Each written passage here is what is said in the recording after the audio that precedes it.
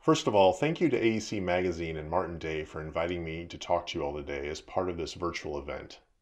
Don't let my green screen backdrop fool you. I'm huddled in a small, cramped home office like I'm sure many of you are. Now, the initial subject I was asked to talk to you about was related to the future of design tools. These days, it's kind of hard to think about what the future will hold. Like many of your companies, my small digital design agency, Proving Ground, has been navigating the ebbs and flows of today's world of a global pandemic, social unrest, and natural calamity. I can't help but feel that the discourse of digital design tools is experiencing a kind of dissonance with this reality, when the more prosaic struggles of leveraging even the most basic of tools to realize a great built environment continues to persist. Among other things, it occurs to me that the global pandemic has driven businesses to finally and seriously consider their digital transformation strategy, possibly for the first time. As designers moved into their home offices, this crisis has also put more onus on professionals of all types to be more self-sufficient with their technology. As such, the relative ease and difficulty of our digital processes with our tools has come to the forefront in ways that may have been taken for granted before. Even today in 2020, computers are not exactly easy. I'm still often helping my parents figure out some manner of why won't this print and can you help me open this file? Extrapolate that out to the context of AEC companies moving their staff to home offices combined with some of the most complicated building design software out there, and you can imagine what our IT and DT departments are juggling with in their own businesses. Speaking of AEC tools, it occurs to me that it has been over 18 years since Autodesk acquired Revit Technology Corporation. The promises of BIM to transform building design and construction over these years have been numerous. Among these promises have included the integration of disciplines resulting in fewer coordination issues on site, the use of data-rich objects expediting quantity reporting and takeoffs, and the reliance of 3D objects making 2D documentation theoretically obsolete. Moreover, the informational aspect of BIM showed promise and the opportunity to leverage data for informed feedback loops in design. And yet, a visit to digital design conferences and executive meetings in leading design companies today revealed continued discussions about bridging skills gaps, dealing with low levels of standardization, managing poor data quality, and navigating labyrinthine project workflows to move information among team members. Meanwhile, the 2D document product continues to rule the day as the primary means of assigning professional liability and coordinating architecture. Now, this shouldn't imply that the problems of realizing the potential for data-rich transformative workflows is associated with bad software, although there is much to critique about the AEC industry's core platforms. Instead, I will posit that we exist in a space full of wicked problems that technology alone is unable to solve, and that perhaps the future of design and the tools we use to perform design has less to do with fanciful algorithms with the ability to produce a deluge of information. Perhaps it has less to do with the novel implementation of artificial intelligence that approximate, at best, caricatures of design processes. And perhaps it even has less to do with how much computational power we can put into the cloud, and that allows some to collect the bounty of recurring revenue. Maybe when we go into the core problems that affect the quality of design, those prevalent in conversations at conferences and business meetings, the answer comes from revisiting fundamentals. In the last 5 years of establishing Proving Ground as a consulting practice, I have been fortunate enough to work with and among a wide array of clients. These organizations span leaders in design, engineering, construction, and facility owners. In my estimation, the famous quote by William Gibson holds true. The future is already here, it's just not evenly distributed. Firms are floating in a sea of all manner of technology and data, but are also failing to swim due to numerous skills gaps that fail to get bridged due to relentless project cycles and being swamped with all manner of other responsibilities for delivering some of the most complex assemblies out there. Buildings. We see the championing of learning to code among professionals that struggle with basic computational concepts, or let's make a dashboard for managers who may lack basic data management capabilities in Excel, or a call to be data-driven when architecture, education, and practice lack emphasis in practical analytical concepts. to say nothing of little or no direct experiences with database fundamentals. But we have seen success. When digital strategies move beyond fetishization of hype-driven advanced topics and instead look at how to equip designers and managers with skills that address core problems. When tools are positioned to lower the barrier to entry for complex processes, and when there's a recognition among leaders that the reasoning of, because this is the way we've always done it, is not a valued argument to support wasteful, time-consuming processes. Let's look at some examples. There can be little doubt that digital workflows today are full of friction. Data gets stuck in silos of various authoring platforms, models have to be rebuilt, and data needs to be manually re-entered. However, workflow design has come into fashion with some leading practices looking to streamline wasteful processes, and CAD vendors such as McNeil have placed emphasis on new modes of compatibility in their design tools. Yet many of these solutions often fail to scale to a broad user base. Computational design knowledge, represented by Grasshopper and Dynamo, is still not commonplace among a broad base of users, even after over 12 years since Grasshopper hit the scene. As such, many larger practices retain software developers and computational specialists just to get the tools to interoperate.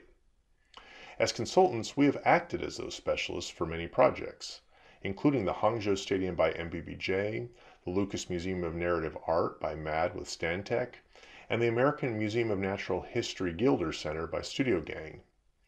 10 years ago, I published a peer-reviewed research paper on workflow friction present in projects like the MBBJ Stadium and highlighted the spaghetti of disintegrated processes, file formats, and information barriers. Over the years, in building up a core set of tools through various project engagements, we have recently published Conveyor, a commercial plugin that aims to provide a general-purpose set of translation workflows for any skill level in a common problem space. How can I translate my data and geometry from Rhino to Revit? I believe that if a user knows how to perform standard modeling operations in tools like Rhino or Revit, then moving geometry between them shouldn't require computational design knowledge, coding chops, or advanced data management skills. Conveyor leverages the fact that McNeil has created an open file format with open NURBS, and it has been available for years. This enables Conveyor to read geometric data right out of the file so we can reconstruct the data using ready-made automated processes and a conventional user interface. Floors are remade direct from Rhino surfaces, Rhino blocks are constructed as Revit families, and complex meshes can be represented as clean geometry for documentation. There are many solutions out there in the wild for this, but in combination with an emphasis on situating the technology for broader usability among designers, we can observe these workflows having a wider impact. However, that does not let software vendors off the hook. As consumers of technology, we need to continue to hold our software providers accountable by demanding open workflows and more pathways for data compatibility so that we can continue to build integrations that work for everyone. And data integration is central here. The future of design points us to AI as a concept that can help support design decision-making based on data. Yet it is evident that even the most basic of data integration in early design tools is lacking. A walkthrough of mainstream design practices still shows planners and designers performing manual area takeoffs on surfaces, aggregating the data in Excel, or even tabulating totals with a calculator. That seems odd in the wake of sophisticated building information modeling frameworks. Recently we released a new plugin for Rhino called Semantic. The premise is simple. We wanted a utility for flexibly integrating data with conceptual Rhino geometry and a system for automatic reporting of those attributes as the design progressed. That sounds super basic, but it is still a barrier for many. Semantic exposes a new UI allowing for data property management and a live report feature. As designers scale, trim, add, and subtract geometry, the tool reports on the status of the design properties. We have taken the workflow further by allowing users to export their properties to common data formats and read the Rhino model directly into business intelligence software that is growing in popularity. Power BI, a Microsoft dashboarding and reporting tool, is finding its way onto the desktops of many building professionals.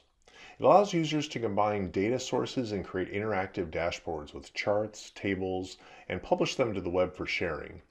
All of this is possible without the need for coding or web development know-how. With Semantic, we latched onto this workflow and created a way for designers to view their Rhino designs in an interactive dashboard, combine it with other data, and create data-rich presentations in a matter of minutes and without the need to write a single line of code. This does not get the designer off the hook for needing to understand data presentation and analytical fundamentals, a central tenet for any successful implementation. However, the goal here is to lower that barrier to entry for data-driven technology and equip a broader group of users to engage in ways they have not been able to previously. As designers get more comfortable with data, there are a few inevitable questions I often get about the workflow. What about all the data we have created in the past? Can we analyze it? Can we leverage it? Can we use it to improve our processes and design? Indeed, if BIM has enabled anything, it is the opportunity to leverage common data structures for building geometry and data relationships. A Revit file is a database, as are other non-proprietary formats such as IFC. Of course, while the data quality of these files is sometimes questionable, the common data structures of BIM provide an opportunity to understand our data and determine different courses of action. Tracer, our Revit data analysis toolkit, provides a mechanism for harvesting Revit data into a standalone relational database. In combination with Power BI, we can visualize the underlying data of any Revit model and even produce automatic and dynamic architectural diagrams directly from Revit elements. Using this data, a team can build up all sorts of analytical reports that can help set courses of action. A course of action may even come in the form of a quality analysis of the data itself and help teams establish quality control procedures for auditing and evaluating the building information model. Actions may also result in the form of orchestrating a dashboard that uses BIM with owner-facing metrics for space utilization and other concepts that can impact the design of a facility. The examples I have described here today are not exactly out there or radical. I didn't touch on generative frameworks that are so popular in today's marketing presentations. I didn't discuss our research with machine learning or the Internet of Things, and all of these ideas are certainly important. Instead, I wanted to address more prosaic concerns in design with an aim at bridging skills gaps so often present in design and construction practice.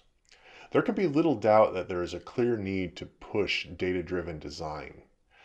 Construction waste is projected to double globally by 2025. Buildings are a leading contributor to greenhouse gas emissions, and growing populations are requiring us to think about how we are building our cities to meet demand. We need evidence-based workflows, processes, and tools to become commonplace in our businesses, and we need to mobilize our people to take advantage of them. This, in my view, is the future of design tools and the path forward for a data-driven agenda for architecture.